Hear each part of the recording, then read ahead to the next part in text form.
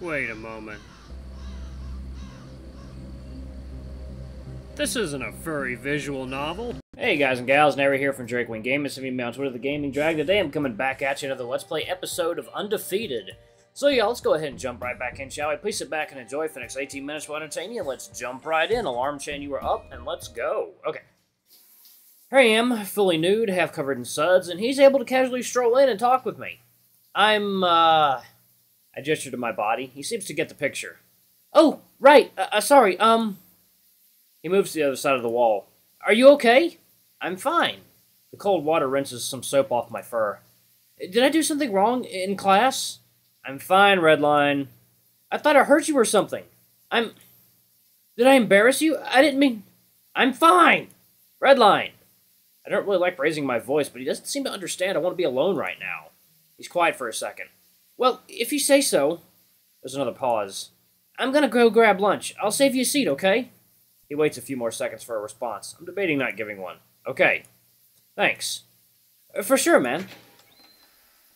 Redline leaves, leaving me alone with my thoughts. In this fucking freezing water, I squirt a bit more soap onto my hand and run it through my hair, scrubbing it over my scalp and around my base of my antlers. Yeah, well, the cold water is good for your muscles. It feels awful, but it's good for your body. They're already growing in a bit. I don't want to get them trimmed until I absolutely have to. At least Redline's not here to deal with my shitty attitude. I feel like such an ass. I was an ass. Redline didn't mean to embarrass me. I just wasn't expecting it. He even tried to apologize, and I shut him down. I should probably apologize.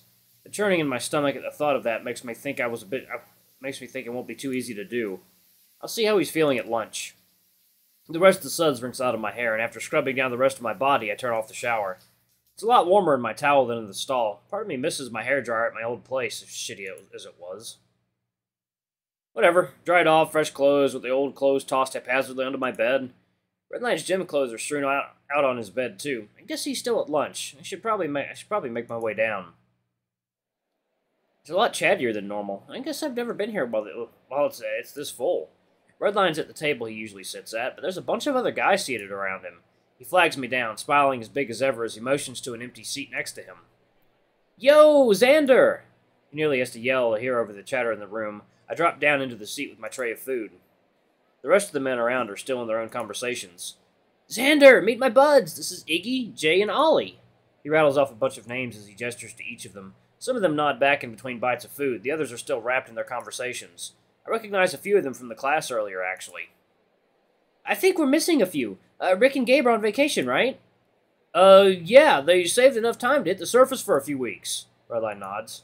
Good for them, honestly. They were looking pretty run down, especially after Gabe tore his ACL. The badger that piped up nods. Kinda crowded today, huh? Yeah, I guess so. Doesn't surprise me, though. I guess we did come at peak lunch hours. My nerves go a little numb, but I take an awkward breath and look at Redline. Hey, listen, Redline. I wanted to apologize. Speakers from the ceiling, I assume, played a bit of feedback as someone taps a microphone. Redline's ears shoot up. Testing. A bit of a cheer erupts from around the cafeteria. Can't seem to pick out the source of the voice, but everyone seems to turn to the center of the space at the top of the mini staircase. Theodore, the nervous rabbit that visited me in the med bay, stands with the microphone in his hands. Good afternoon, everyone. The voice of the crowd almost drowns out Theodore of the loudspeakers. I turn to Redline. What's going on? I have to yell over the noise. Redline just beams back. Oh, right, this is your first time, huh? His tail starts sweeping back and forth. It's matchmaking day, dude. As you all know, it's that time of the month. The timid little thing raises a shaky hand, holding an envelope. He tries to open it with one hand. It's kind of awkward, but he manages. I'm sure you're all just as excited as I am to know what this month's fights are going to be. You sound excited! Someone yells over the crowd, which had managed to die down a bit in anticipation, but immediately roars back up. The rabbit's ears twitch and his face goes blank as he tries to hurriedly read through the list. This Friday, that's in 2 days, huh? First up in the lightweight division would be Maddie. As Theodore reads off the name, a cheer erupts from one end of the cafeteria as a lean monkey rises from his seat. And he is up against, Mickey. Mickey's name causes the men around me to cause an uproar as well. A lynx fellow seated across from me stands up as the rest of the table applauds. Redline's friends start pounding the table as Mickey makes his way up to Theodore, where Matthew is already standing. The two stare each other down for a few seconds as the crowd cheers, before shaking hands and making their way back to their seats. Mickey's welcomed back to the table with a bunch of congratulations and pats on the back, while Theodore rattles off another name, followed by more cheering. Redline finishes chattering with Mickey, then turns to me. Yeah, so basically once a month, Teddy goes up and lists off all the fights for the next month. That's not a lot of prep time to get ready for a fight, Redline shrugs. Since we basically spend all our time down here training, we shouldn't need much time to do a fight camp or anything like that. He flexes a bicep, patting it tenderly. These bad boys are ready to go whenever they want to give me someone. They're just waiting to see if someone as short as you exists. His friend chimes up and Redline laughs, jabbing him in the shoulder. Hey now, Zander's right here. I can feel my face get hot. I'm not that much shorter than him. Theodore's been talking a bit now, but the crowd's noise seems to die down after the previous fighters return to their seats. He clears his throat and tugs at his shirt collar. And, the moment you've all been waiting for. We've got a special upcoming championship fight in the heavyweight division at the end of the month. There's a cheer from the crowd with chants of Bruce, Bruce, Bruce pulsing through the men. The reigning champion, Bruce, will be facing off against the challenger, Alex. Hearing that name sends a shiver down my spine. Shiver down my skin. The crowd kind of goes quiet, almost confused as I look for whoever has that name. I push myself to my feet. A few heads swivel to look at me. I move through the crowd toward Theodore. What was once cheering and laughing has turned to an uncomfortable whisper as people are surely asking each other too many questions. I climb the stairs where Theodore is standing. It looks like he doesn't want to be here either. Bruce isn't here. He should be easy to pick out of a crowd, but he's nowhere to be seen. As soon as I reach the top step, one voice rings out from across the cafeteria. Let's fucking go, Zander! Woo! Everyone turns to the source, and after a second, all of Redline's friends start clapping as well, albeit a bit hesitantly. The rest of the crowd dissolves into idle chatter, confused applause or laughter. It takes a lot of control to keep my ears from folding down, but I know that would only make them laugh more. Alex, I clear my throat. Theodore, is there any way I could talk with the commissioner? His ears twitch and he looks away. I'm afraid that once the match is made, it cannot be undone. You will have to wait until after the fight is over. But Theodore bows awkwardly and hops down the steps before I can say another word. A few men harass him as he nearly runs for the exit. He's especially fast for someone so frail-looking. Maybe that's why he's so fast in the first place. The cafeteria has gone back to its usual chatter, and I slog my way back to my seat at the table. Redline's got most of them entranced in a conversation, but when I get close enough, he motions me closer. You want to tell these guys what's up? Not really. Redline's ears lower at that, but he turns back to his friends. He's in some weird fucked up contract, and he has to keep fighting Bruce. He hasn't really told me the details. The rest of them echo each other's confusion. A few more are badgering me with questions. I just want to eat my food, but they probably won't stop without an answer. Might as well get it over with. That's really all there is to it, honestly. The matchmaking system fucked up, and I can't get in touch with the commissioner to change it yet. It seems to send a nervous shockwave through the group as they all ease back into their seats. Redline chimes in. Ah, shit, really? That's not great. Not great. Nah. The commissioner, he's... For the first time, they all sort of quiet. Don't fuck with the commissioner, man. One of his friends speaks up, and the rest echo agreement. Yeah, I mean, they don't really know much about him, but there's a reason no one really talks to him. And that is? Redline swallows a bit of food and thinks. I mean, he's like our boss. Like, we don't really need to question it. It's just we just do our job. This feels like a special case where that might be a risk worth taking. I don't know. Or you can just fight Bruce. Your call.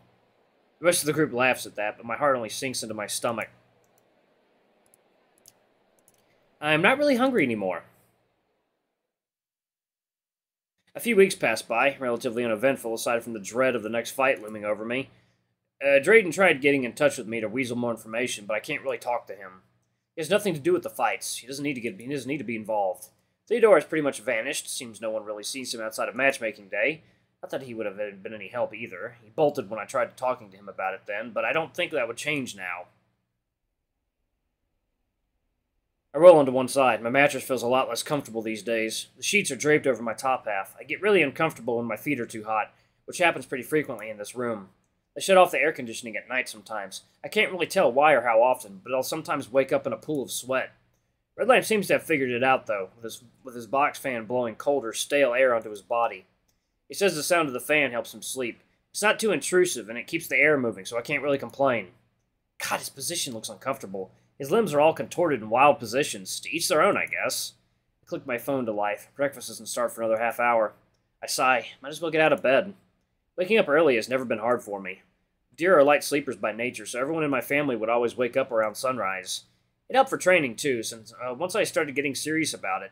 After I moved out, though, waking up wasn't just natural, it was necessary. The store shelves didn't stock themselves, especially for how early my work opened.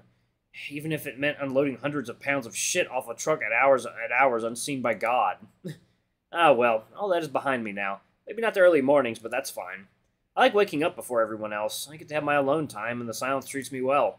Well, silence, ignoring Redline's fan. I slip a tank top on, and my phone slid down my lounge pants pocket. I step out of the bedroom. It's hard to believe I've almost been here for a month already. 1 month since that elevator ride. 1 month since leaving it all behind. 1 month since Bruce. And now I get to do it again in a few days. My stomach hurts again. Maybe I should go somewhere to relax before breakfast opens up. It's been a while since I hit the immersion chamber. Maybe the beach will calm me down. The hall is as quiet as ever. I haven't been back here since Redline was showing me around. I pull at the door. Locked. Redline must have used a passcode on that panel next to the door. Need a hand? Let's say that again. Need a hand? Bucky's voice echoes from down the hall behind me. I was hoping to get some alone time, but if I had to be interrupted, I'm glad it's him. Yeah, door's stuck. Bucky nods, tapping in something on the keypad. Yep, this place is pretty high-tech. They don't want random people coming in without a password. Give her a go. Sure enough, the door opens. It's still nighttime in here, but it'll probably be sunrise soon. The ocean is still, no waves crashing against the shore. The silence is almost eerie. You're up early. Yeah, I couldn't sleep. I hear you. Bucky leans on the railing overlooking the ocean. Nervous? About the fight? He stays quiet, like he's waiting for an answer. I move up next to him. How am I not supposed to be? He huffs out a short laugh. I still don't know how you got involved in that contract. It's got something to do with their system or whatever. I need to talk to the commissioner to get it fixed. What, you don't think you can take Bruce? I don't really know how to answer that without sounding like an ass. How's that even a question? Not really? Could you? Oh, yeah. He didn't even take the time to think about that. Really? He'd be lucky to have any pieces left to put himself back together again. He's bigger than you. He's undefeated in his weight class. And what does that matter? You think I'm going to get anywhere worrying about all that? He turns his head to face me. I don't give a shit that he's huge. That just means he's slower than me. I know how to handle myself. Leave that to instinct and let the rest of my focus go on tearing him to pieces. His finger jabs at his forehead. The absolute worst thing you can do, the absolute worst, is to let them get in your head. The finger moves to point between my eyebrows. You're not going to let them get in your head. You know exactly who you are, and you know exactly what you're going to do. And nothing can change that. If the last few weeks of training have been an indication, you're probably going to leave him smeared across the cement. Alright? The finger on my head shifts to place his hand flat across my scalp, staring up into his confident eyes, a genuine warm smile. It's hard to say no to that. He shakes my head gently. Alright? I chuckle and swipe at his hand. It drops to the railing. Alright, you're probably right. Ha! Not probably, I am right. Full confidence, Zander. Whenever you doubt yourself, you gotta make yourself be confident. Even if it ain't real. Fake it till you make it, that sort of thing. And you keep that confidence until it becomes real, you understand? I don't. He continues. If you doubt yourself, you lose focus. You lose focus, you take a hit. It all snowballs until you end up eating the canvas. But if you stay on that track of positive thinking, it's gonna do wonders for your mental attitude. You start finding solutions you didn't see before. Won't automatically make you win, as you know, but it'll help you get closer. So I'll ask you now. You're fighting Bruce. Are you gonna win? It takes a bit to respond. My stomach is still in knots. Yeah. Took a bit, but we got here. We got there. I'll ask again right before the fight. I got a bit of a chuckle out of me. What happens if I lose? What did I just say? No, I know, but what if a miracle happens? When he gets lucky and I lose? Then you lose. Then you get back up. And you try again next time. And you keep going until you break his big dumb snout in. Or die trying. He goes quiet at that. Not like he's mad or confused, but like he doesn't know how to respond. Well, it won't come to that. Bruce is a brute, but he's not a killer. We're quiet for a moment. I break the silence. Do you genuinely think you could beat Bruce? Oh, absolutely. Not even with fake confidence. I'd drop his ass in a second. My eyes belly pressed firmly against the wall of the railing. Redline did say it had been a while since people have seen him fight. I wouldn't get out with a few scrapes, of course, but he's lucky he ain't fighting when I was around. I'm surprised you can take a punch from him. I feel like one punch would send me to the ground with a broken jaw. Bucky's eyes peered down at me, almost suspicious of my lack of confidence. That's why I'm not going to let him hit me, obviously. There we go, and you're not wrong. Bruce is a bit of a powerhouse, eh? Yeah, I'm not normally scared of getting hit from people in my weight class, but that's not really an option for me right now. Really? Not even Red? Red, back in our first class, when you went through that initiation, Pup dropped you like a sack of potatoes. I haven't really thought about that. I don't think I actually apologized to Redline either. Bucky could probably see my mood drop.